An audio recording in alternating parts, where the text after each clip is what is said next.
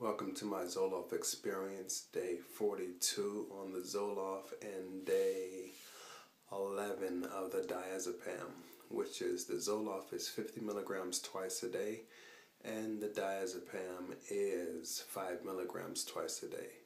Zoloft for depression and Diazepam for the anxiety. My update for today is I just wanted to elaborate on how the medication has actually helped me, as far as there's a high you get when you use drugs that forces you to keep using that drug. It's called like endorphins, something that wants you to keep on doing something else that's negative. That's what alcoholics do. Alcoholics keep drinking because those are endorphins that it's like a bridge, crossing the bridge. Well, what this medication has actually helped me do is not gamble.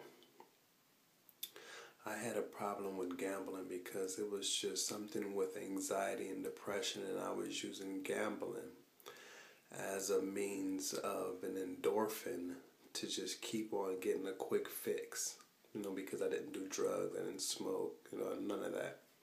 So my endorphin or high was gambling. So what this medication actually helped me do was block that and actually become a person who doesn't need to actually, look for that endorphin in gambling anymore, which in turn helped my relationship, helped my family, because now I'm actually home more. I'm actually participating more in family events because I'm not, throwing my money away and gambling it away. So that's also another positive, result in regards to me using this medication.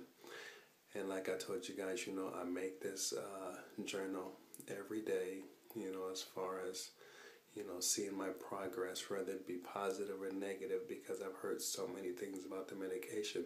As long as I can make these videos can actually be a journal for everybody, not just me, to see what this medication will do to you from day one to however many days forward.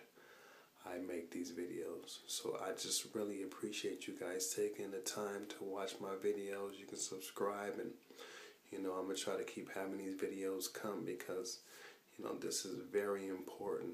You always want to think outside the box. You always want to be a better you, and that's my only reason, is to be a better me.